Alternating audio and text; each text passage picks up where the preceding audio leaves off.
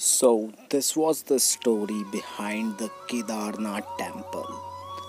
Burdened with the guilt of killing their blood relatives, Pandavas sought Lord Shiva to absolve themselves of their sins.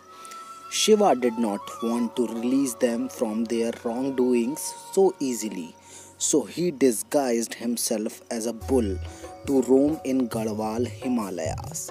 On being discovered by Pandavas, Shiva dived into the ground. Bhim tried to catch him and could only get hold of the hump.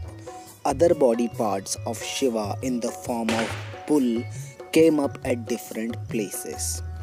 Hump of the bull was found in Kedarnath. Navel emerged at Madhya Pradesh, Maheshwar.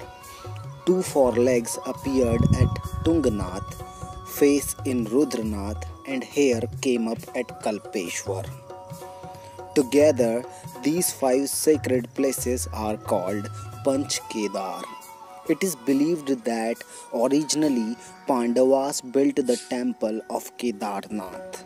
The present temple was established by Adi Shankaracharya, who restored and revived the glory of the shrine.